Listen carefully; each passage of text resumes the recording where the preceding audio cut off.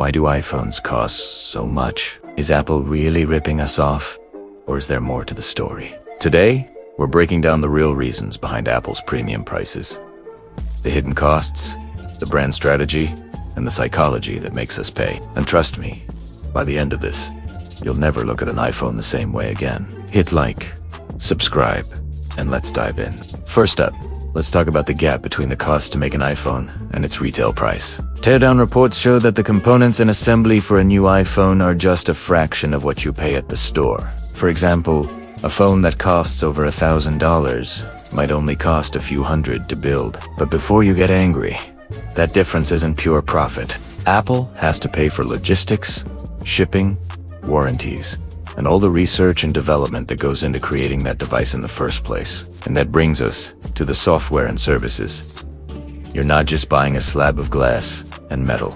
You're buying into a whole ecosystem. That means iOS, regular software updates for years, iCloud, the App Store, and more. Apple invests billions every single quarter in R&D. To keep all of this running smoothly, that ongoing investment in the user experience is a huge part of what you're paying for. Of course, the brand itself is a massive factor. Apple has spent decades building a reputation for premium design, quality control, and an effortless user experience. From their iconic minimalist ads to the clean, bright layout of the Apple stores, everything is designed to make you feel like you're buying something special. People aren't just buying a phone. They're often buying status, simplicity, and the security of a product that holds its value surprisingly well. Apple also controls almost everything, from its custom chips and hardware design to the operating system in retail stores. This vertical integration gives them total control over the experience and the price. However, it also means they take on huge risks.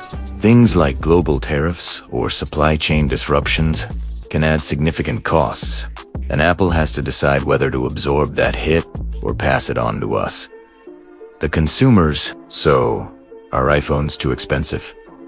Well, it's not that simple. Apple has chosen a premium strategy built on design, a powerful ecosystem, and strong brand value. If those things are worth it to you, then the price might just make sense. What do you think? Are iPhones worth the money? Let me know in the comments. Thanks for watching, and don't forget to subscribe for more deep dives.